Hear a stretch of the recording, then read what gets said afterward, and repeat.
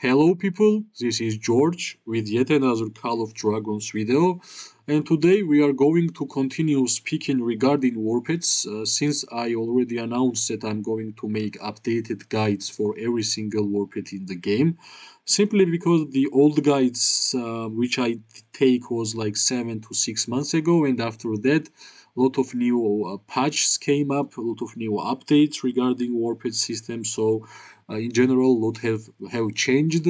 So it's time for me to make an updated version of the warped guides, and let's speak about Berserker Faedrake today, right? I have already done the guide about Sapphire Faedrake. Now it's time to speak about Berserker one.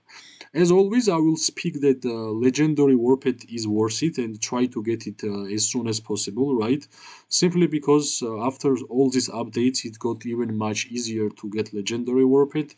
Simply because there is a lot of regeneration potions out of the events. Also, the higher level of warpeds on the field, which will give you more chance to get legendary one. And if you ask me what's the big difference between legendary and epic warpeds, difference is pretty high. And I will tell you why, okay? Simply, I will show you like legendary first pair.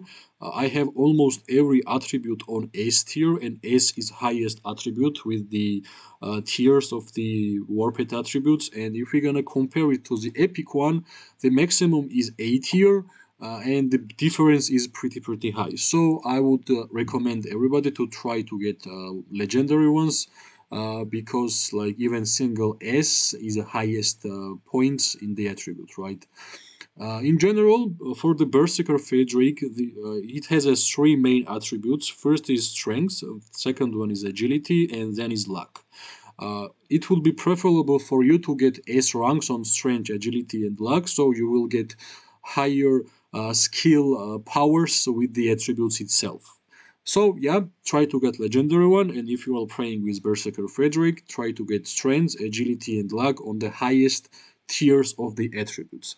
Now the most important, we need to speak about skills. The main skill of the Berserker Frederick is arrogance.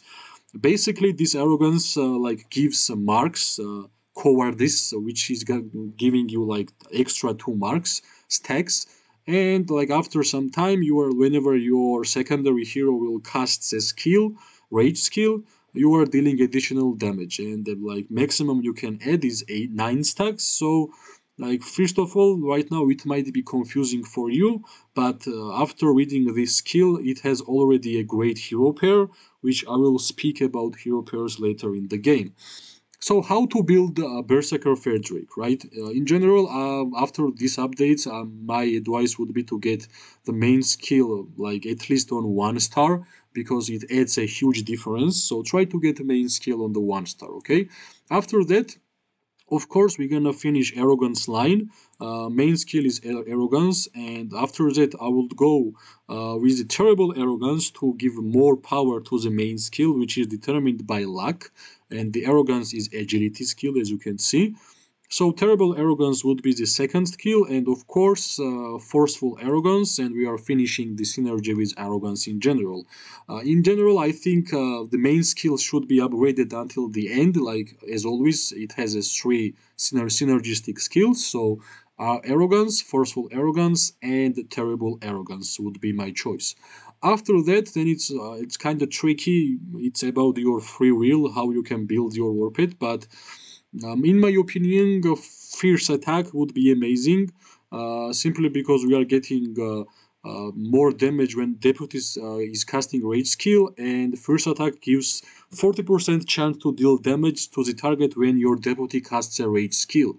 You can already understand the synergy, which is pretty insane in my opinion. So, like Arrogance and Fierce Attack has a great synergy. After that, I'm gonna upgrade the first attack with the super first attack, which gonna give us trigger chance, and it's determined by luck. And as I said, strength, agility, and luck main attributes, right? So I'm gonna add the first attack, and then I'm gonna get the super first attack, and of course there is another skill with the first attack, which is called. I'm gonna find it right now. Forceful first attack. It's simply increasing your damage all around with the first attack. So, like in general, Berserker Faedrake's like main skill and this first attack has a big synergy, and I would highly recommend to try it, guys, yourself. It will deal a lot of damage. After that, like what can I bring to the table, right? I think Tooth of the Claw, like this pet is all around skill damage and war pet skill physical damage dealt, percentage damage, which is quite good. And also Blood Roar, crit rate, you're gonna add a crit rate to your skill damage. So this is how I would finish the whole war pet. I'm gonna like repeat one more time. Arrogance, in the main skill. After that, terrible arrogance. After that, forceful arrogance. Then I would go fierce attack. I would continue with super fierce attack, and I would finish with forceful fierce attack. Additional two skills, I would add the tooth of the claw and Blood Roar. That's how I would build my Berserker Faedrake. Unfortunately, it's not my priority right now. That's why I had like these bad skills. But the ideal scenario is this, and I plan to build the Berserker Faedrake just how I said it. Now the most important regarding like hero pairs. One and the main hero pair for Berserker Faedrake is Forondil, and I'm gonna tell you guys why. So, as you remember, like arrogance has a cowardness, which Forondil has its own skill set. Like Forondil deals damage to the target legion and inflicts cowardice, and any normal attack launched automatically miss for 1 second. So, like in general, also like Berserker Faedrake is a flying war pet, and Forondil is flying hero. If you are playing with the Forondil, I would recommend to try it with Berserker Faedrake. But this Drake has also another hero pair, which is Emeris and Bakshi, or like Bakshi and Emeris, doesn't really matter. Simply because like this hero pair is all about skill damage, casting as much skill damage as possible. Also, both of them is giving the reduction of the rage. Like for example, Emeris has rage accumulation speed on the second skill. Bakshi has some rage accumulation speed bonus on the fourth skill, so you are using your rage skill a lot. And the Berserker Faedrake, with the skill sets I spoke about, has a perfect synergy with the heroes, which has a low rage skill points in general and high skill rage accumulation speed. This is why I think in general Berserker Faedrake is more of a cavalry unit warped.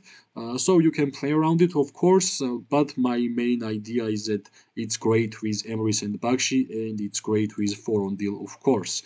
Other than these heroes, I don't see Berserker Faedrake used in any other hero pairs, honestly, simply because it's pretty strict, the skill, the arrogance. So that's why I would only recommend to build with Forondil or Emrys and Bakshi. This is all I wanted to speak regarding this specific warped Berserker Faedrake.